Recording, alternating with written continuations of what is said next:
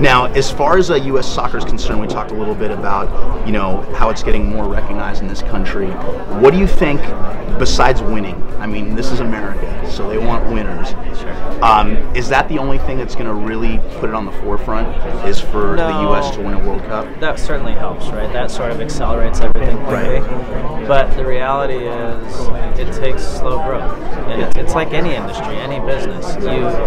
Once in a while you get something that's a home run right out of the gate and bang. But for most companies, most brands, most industries, it's slow growth and building a fan base. In sports, for sure, it's building a fan base. So if 1 million people were diehard fans 10 years ago, now there's 5 million people. In 5 years, there'll be 10 million people, and then they'll have kids, and that's how you keep the ball rolling. Yeah, which is great.